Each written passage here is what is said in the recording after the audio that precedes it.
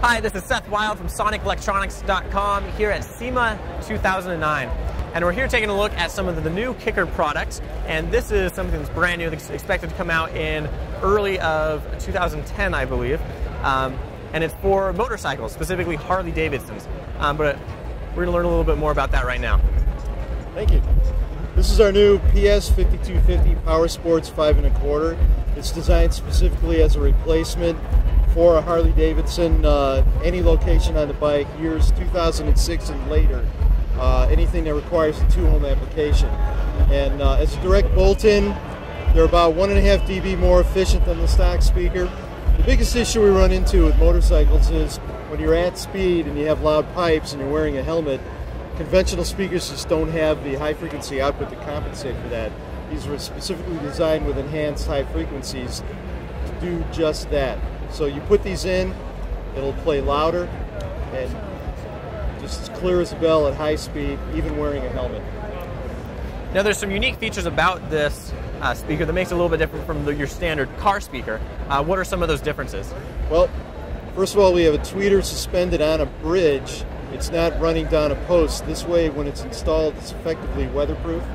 It uses an inverted Santoprene surround, so we get maximum excursion without touching the spokes of the bridge. It uses a neodymium magnet structure, which is significantly stronger than a conventional magnet, so we're able to get a very small, lightweight driver, weighs less than 13 ounces, yet it has more power than a conventional speaker.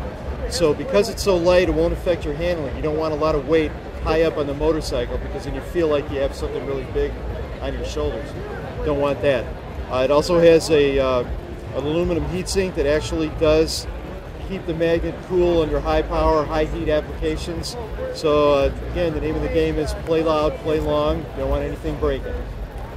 Now, as it being a 2-ohm speaker, is that specifically just to put into the motorcycle and have it run off the factory, or is there a specific purpose behind it being a 2-ohm speaker? Well, initially we designed it to replace a factory Harley speaker, again 2006 and later with the premium radio. That radio requires a 2-ohm driver, so this is a direct pop-in replacement for it. But since it's 2-ohm, that doesn't mean you can't use it other places. As long as your amplifier is 2-ohm stable per channel, you can use this with any conventional amplifier and get maximum power. Again, if it's rated to go minimum or as low as 2 ohms a channel, you can make maximum power out of the amp with this. You do not want to use it in an earlier Harley Davidson application that requires an 8-ohm speaker. You'll have a problem with that. Again, 2006 and later, awesome product.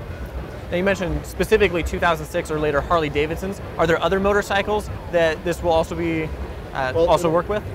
We have an amplifier, we have some other products that this will be perfectly compatible with, but as a power sports line, this is our first effort.